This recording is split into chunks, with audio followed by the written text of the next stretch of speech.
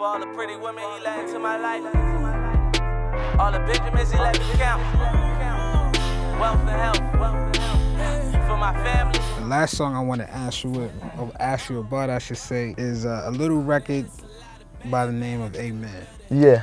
I remember we was in the studio in LA. Yeah. Before Dream Chasers 2 came out, you was playing me a bunch of records, and you come to this one record and said, tell me what you think about this. We just having fun, just bugging out. Yeah. You put the record out and it becomes a #1 record, smash hit, radio killer. Yeah. Amen. Yeah, when I was doing it in LA, you would see I was playing it for you. I tell you, like, this where it's gonna hit them at. It's gonna sing along, they're gonna love this part, they're gonna love this.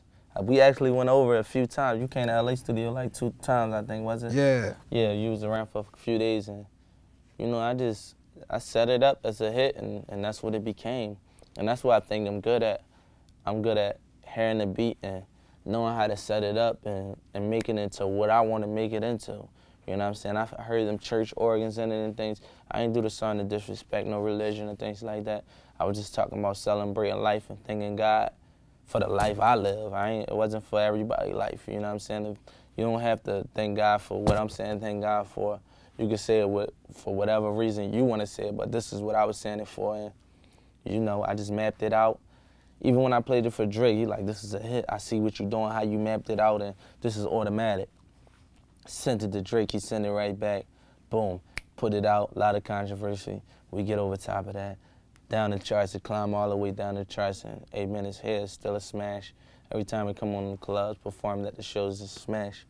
Perfect timing too, because it came out right before you went on tour with Drake. Yeah, right on tour, right before I went on tour with Drake. It just worked out in my hands, and we performed it every night on that Club Paradise tour, and it was crazy.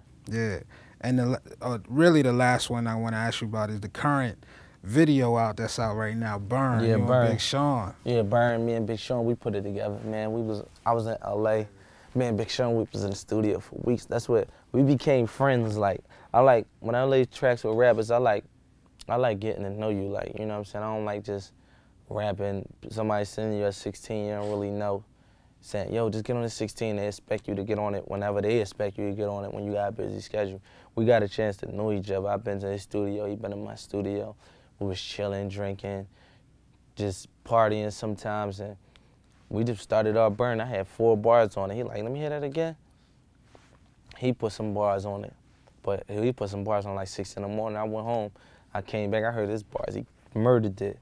Then I put my bars on it at night again. So he took it back, and it wasn't like we was waiting to take it back and things like that. I just was finishing at 7 in the morning. We was leaving the studio. We was burnt out.